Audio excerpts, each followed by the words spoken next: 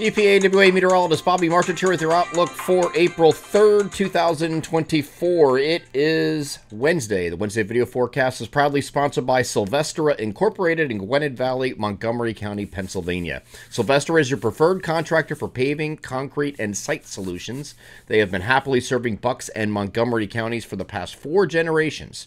From residential driveways, patios, and walkways to commercial parking lots and roadways. If you have been considering upgrading your outdoor space, Sylvestra is second to none in decorative concrete design and solutions. Visit their website at sylvestra.com, that's Silvestera, or call them for a free consultation at the phone number above me here in the video, 215-659-8757. Mention you saw this ad on the EPAWA video forecast to receive 10% off any residential service for the 2024 season. They are Sylvestra Incorporated, proud sponsors of the Wednesday video forecast. We got a lot to talk about today, and it's all with this very complex system here that is going to be bringing some more heavier rain to the region today.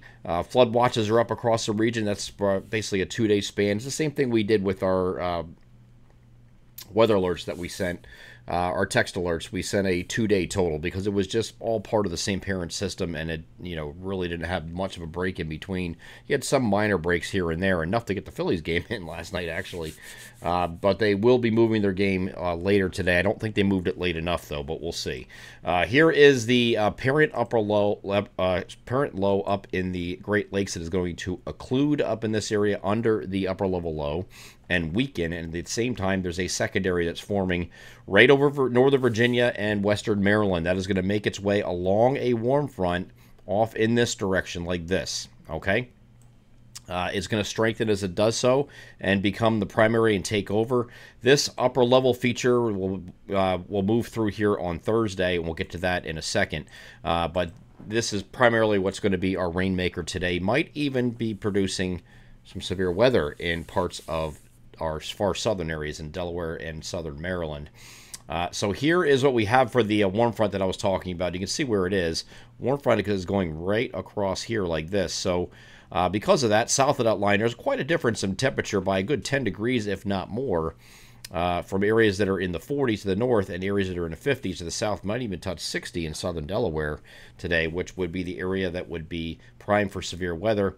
And if we look at the severe weather from chances from the Storm Prediction Center, it looks something like this, okay? And it's just, there's the warm front right here. It's anywhere south of there in that warm sector. North of there, you could have some rumbles of thunder, and that would be later in the day as the system passes by, but there is a much lower chance for, there's no chance for severe weather north of the warm front. It will be south of there that would be occurring. So along that warm front is where you would have that. You can see clearly where the temperatures change in that area. Okay, because of that presence of that warm front, there's going to be an onshore flow and a very strong gradient force, pressure gradient wind force coming in off the ocean. It's most notably going to be targeting Monmouth County, New Jersey, where I can see some wind gusts getting over 50 miles per hour there, and along the immediate coast to include Ocean County here in New Jersey can get over 50 as well. But I think most of the rest of us are looking at some wind gusts peaking in the afternoon that will be 30 to 40. You might see some low 40s in a few places, but that would be the extent of it elsewhere. I think it's just right along, especially Monmouth County, but right along the coast right in here is where the worst wind is going to be today. So if you saw the wind advisories up for those areas, that's what they were for. And there's even some high wind warnings across Monmouth County because they're expecting, actually what National Weather Service actually has 55 to 65. I think it's a little bit too high, but I never bet against wind right on the coast. It seems to overperform a lot of times. So because we have that pressure gradient wind coming in today, we're going to have this fetch coming off the ocean like this, and we're going to have, it's an easterly wind. It's going to be a very strong easterly flow, and that's going to get up the eastern slopes of the Poconos as well. So we'll get into the, at least in the 30s there, if not 40 for a peak wind gust during the day today. Once we get this to this evening, though, and this passes, this goes away, low pressure is going to move off to the south and east, and that will be it for the wind as we move through the evening hours. Okay, so let's break this down on the NAM high-res future simulated radar. Starting us off 8 o'clock in the morning. This is all rain here at this point. alternating between showers and periods of rain throughout the day. And then we'll get a little bit of a lull as we get right on either side of noon. And then here comes the second batch. This is the heavier stuff. And this is what's going to conclude this system once it pulls through. Area low pressure at this point is kind of is rapidly developing right down here, and it's about to head off the coast. So this is all following it, and there is some heavier rain associated with that as it does so. There could even be some rumbles of thunder as this moves through, and this would be in the afternoon. This is 5 o'clock. Phillies decided to move it from 1 to 4. Don't think so. Don't think so. But we'll see. We might have to push it back a little bit further than that. But this line will move through, and then once it does, that will be it, except for a few lingering showers that will be around the backside. Might even end as a few snowflakes across areas I-80 and north. Snowflakes and snow falling and snow sticking are two different things, though. I think you have to get the higher elevations to get any kind of minor accumulations. We're talking about the Pocono Plateau, and that would be like a coating to an inch or maybe 2 in a few spots, but that's about it. Anything for significant accumulations would be across much farther to the north and east, especially across northern New England.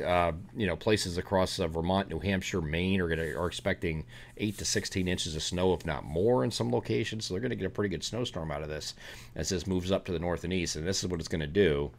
I'll move this over to a precipitation type image so you can see what it does. Moves off to the north and east. Here's that secondary that's bombing out. The primary is now dissolved. It's just an upper level low in its wake. But you can see what's happening here in northern New England. They're getting smoked here. Okay, so they're going to get quite the snowstorm out of this. But we're going to have, in the wake of this, we're going to be okay overnight and into Thursday morning.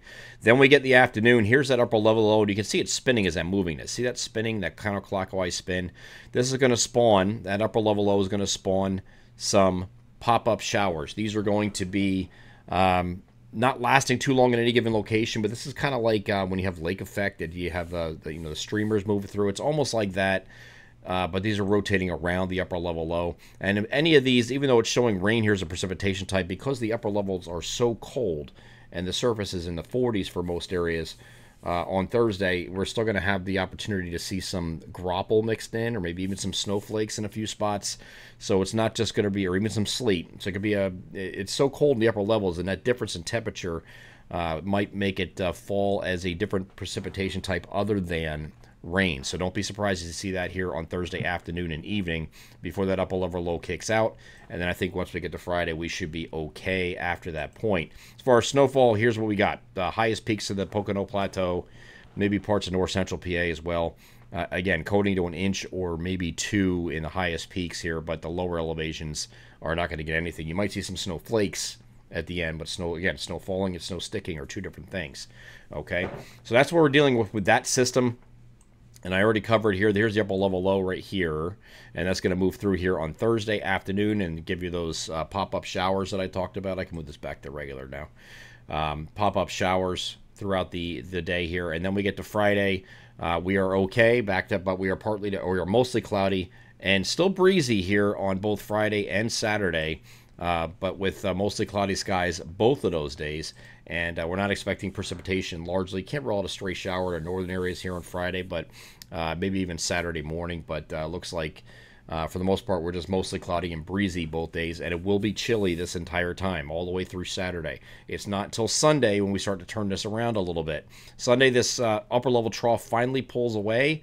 You see the the red height line starting to come toward the region. So we're going to get back to close to near average temperatures. Maybe not quite, but close on Sunday with mostly sunny skies.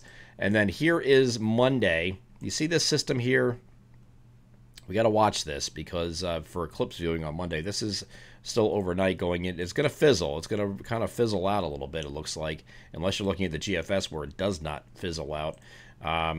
But we'll see what this does because it might bring a little bit of cloud cover if you're traveling for the eclipse out in these areas right in here, including western Erie and western New York and parts of Ohio. That's awfully close, okay? I still think our area will be at least partly cloudy and not affected by that, even though we're not going to be in totality here. And, of course, the conditions have improved down here for the areas in, anybody going toward Texas or Arkansas Missouri, those areas straight up through here should be okay. It's when you get up here in the Ohio Valley and maybe western Pennsylvania, you might have an issue with some clouds. So we'll see. Keep your fingers crossed if you're traveling out in that area. We're going to continue to update that throughout the rest of this week just to see where it goes. But right now, GFS is hanging his back enough. This is 2 p.m. on Monday. So right now, Ohio Valley is going to have a little bit of trouble, I think. If you're in the Ohio Valley or planning to go there, unfortunately, that's where the trouble spot is.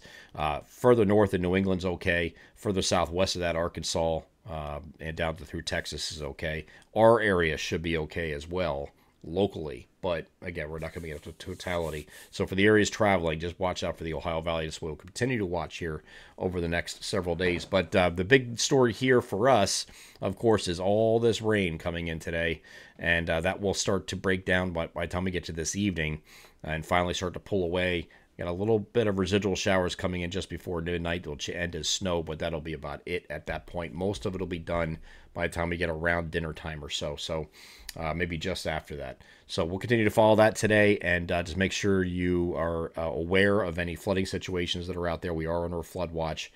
Those will go to quickly to go to flood warnings at a moment's notice, with some heavier rain coming in, especially when we get into this period right here during the afternoon when this moves through here. And make sure you understand it's going to be very windy today, especially in those areas that I mentioned, those highlighted areas, which is pretty much the eastern part of far eastern Pennsylvania and much of the northern 2/3 of New Jersey, especially coastal Monmouth and Ocean counties in New Jersey. I'm EPAWA meteorologist Bobby Martrich. That's your outlook for April 3rd, 2024. Have a great Wednesday.